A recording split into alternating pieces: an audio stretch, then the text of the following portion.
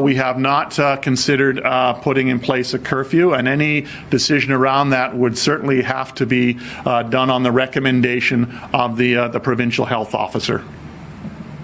Follow-up, Marcello? Is that possible? Just following up, would it be possible to do something like that, or enlist police and BC Hydro to cut off power to a house party or a DJ setting up in the middle of Vancouver's entertainment district?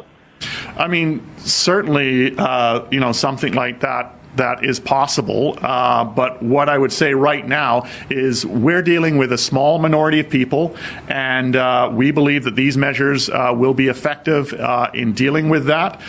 Clearly, if there was, something being set up in the middle of the entertainment district, it wouldn't just be a case of having Hydro turn the power off. The police themselves would have just under other measures and orders that are already in place to deal with a situation like that.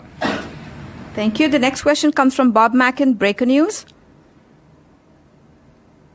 Hi, good morning. In California, authorities are empowered to disconnect power from party houses that are violators. Why are you not empowering BC Hydro to do the same in BC?